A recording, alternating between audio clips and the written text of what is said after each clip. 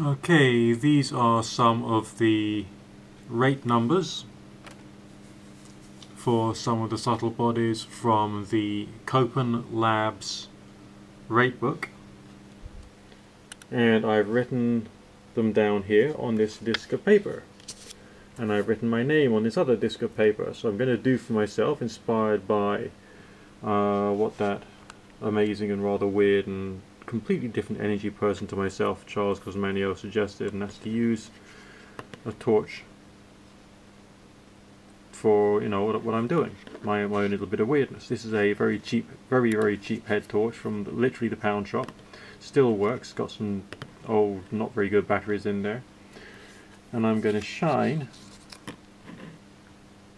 the energy of those numbers and what they mean with reference to my aura, my astral body, damage to the aura, congestion in the aura, benefits to the etheric body, as well as some strength for the mental body as well, and any overstimulation I've had to my energy field.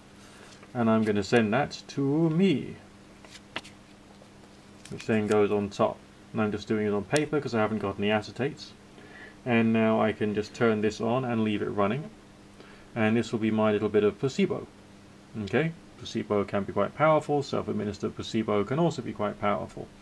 And this is mainly placebo because I'm not really meditating into it. I'm not like raising energy. I'm not doing any of that stuff at the moment because I couldn't be asked. And so I'm just going to get this turned on and leave it somewhere quiet so it can do its thing, and my mind will know that there is something that I'm doing for myself. Okay, and that's it. So that's it, turned on. I don't know whether you can see the numbers shining through with my name on it there. So I can just like let that be. I suppose what I could do is put that assembly on top of the extension plate from the Bacana Labs Spooky 2 radionic system, and have a frequency sent through from underneath. Let's say 7.83 cycles per second, Schumann resonance, maybe, if I felt like it.